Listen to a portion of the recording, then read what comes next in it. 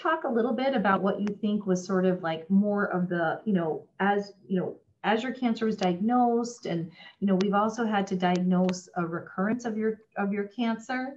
What has been the sort of biggest challenge for you with the diagnosis of ovarian cancer through the years?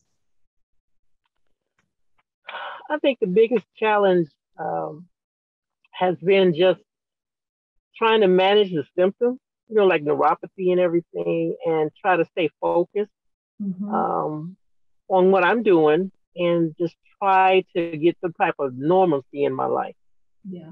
Even though I know I have, there's going to be times where I probably can't do everything I want to do, but Mm-hmm. I kept working, which helped. Yeah. I would go for walks.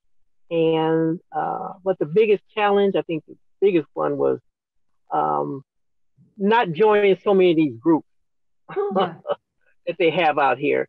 Because, each woman, you can have the same stage as somebody else, but your experience and your journey is going to be different. This is so true. So my doctor does this type of treatment, your doctor does that. And I don't want to sit down and compare, and stress myself out. So that's one of the challenges. It's just encouraging people and giving them support without trying to say, well, this is what my doctor does. What does your doctor do?